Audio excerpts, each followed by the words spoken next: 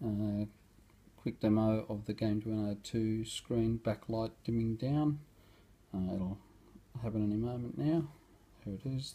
You can see the slider, and if you watch the background around the screen, it'll start coming into focus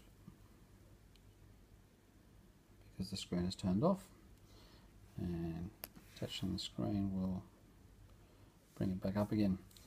And the other feature that I've added is the screen rotation.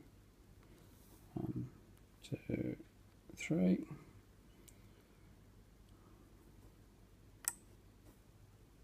One, two, three.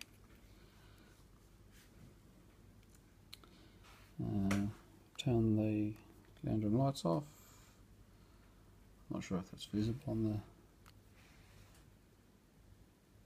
I don't think it is. Might be more visible if I dim that right down. Turn the lantern lights off and turn them back on.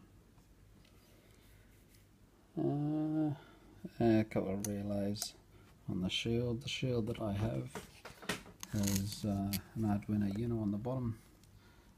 A shield with 4 relays.